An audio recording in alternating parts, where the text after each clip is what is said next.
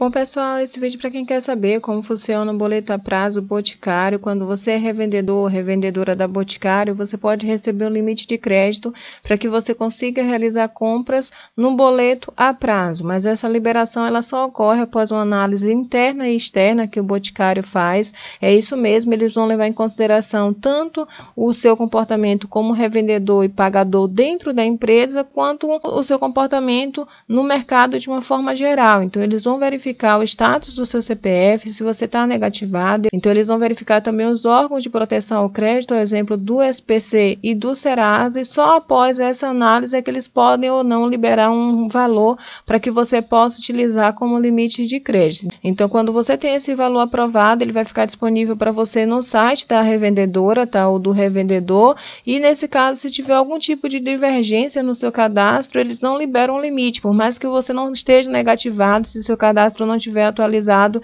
eles não vão liberar esse limite. O ideal é que você mantenha seus dados atualizados, porque eles fazem análise regular, então eles sempre fazem reavaliação automática para verificar se você está cumprindo com seu pagamento em dia. Então, a cada 2 ciclos, o crédito da revendedora, se você já tiver um disponibilizado, vai passar por uma reavaliação, como eu falei, ocorre de forma automática. E se você não tem, eles podem liberar. Então, se você já tem também, esse crédito pode ser aumentado, desde que você sempre esteja utilizando. Então, você está utilizando mais do que 70% do valor que eles liberaram, está pagando tudo em dia, então automaticamente eles podem aumentar o limite de crédito para você fazer pagamento com o boleto a prazo, tá? Então, esse limite de crédito também pode ser reduzido caso você realize os pagamentos com atraso, o seu cadastro fique por algum tempo sem identificação, sem captação de novos pedidos, enfim. Então, o boleto a prazo do Boticário é uma avaliação que eles fazem dos revendedores para liberar um limite de crédito para você utilizar e fazer compras parceladas, tá?